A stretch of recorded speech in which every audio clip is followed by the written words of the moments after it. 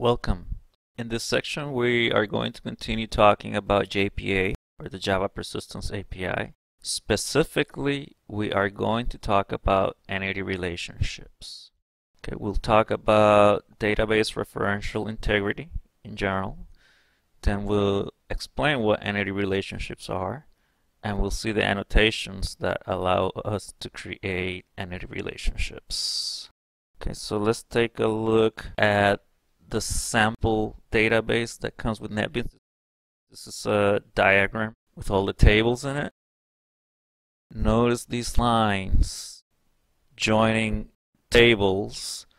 Those lines are for referential integrity or foreign keys. Like for example, a customer can have one or more purchase orders, and a purchase order can have only one customer. So there is a foreign key column that is pointing to the customer table, to the primary key. So if we try to delete a row from the customer table and there is any row in purchase order that has that primary key that we're trying to delete, the database will stop us. We won't be able to delete it. So that's what is called referential integrity. Also, this creates what is called a one-to-many relationship. I briefly touched upon that. One customer and many purchase orders.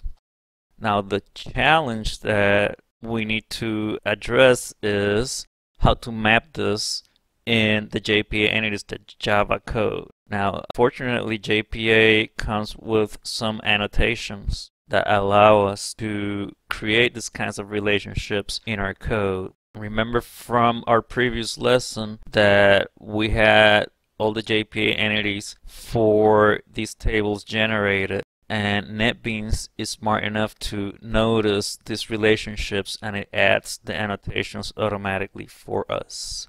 Like we were just talking that the customer table or the customer class that maps to it has many purchase orders. For example, let's search for, there we go. Here we have the one-to-many annotation, and it's a collection because there could be many purchase orders.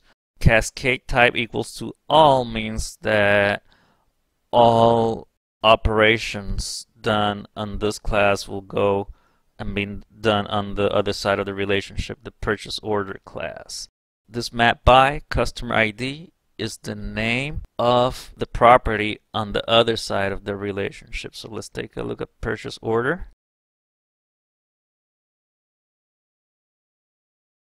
Order ID somewhere around here, maybe not.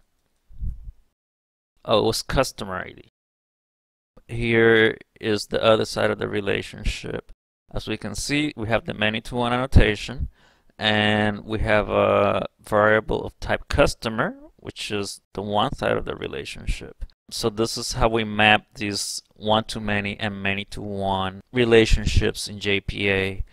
There's also a one-to-one annotation, but that is very rare to see that in a database because it breaks normalization, but it does exist, so I'm pointing it out just so you guys know that it exists. And there is a many-to-many annotation as well. In a database, when we have a many-to-many relationship, we need to have a join table.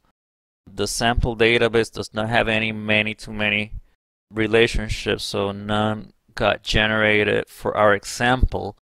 But if you guys want to learn more about it, there's information out there online, or you can purchase my Java EE with NetBeans book, and that is explained there. So that's it for entity relationships. In the next lesson, we'll see how we can generate a whole application from JPA entities, a whole web application using JSF, and we'll see how we can actually update the database using JPA code. So I'll see you then.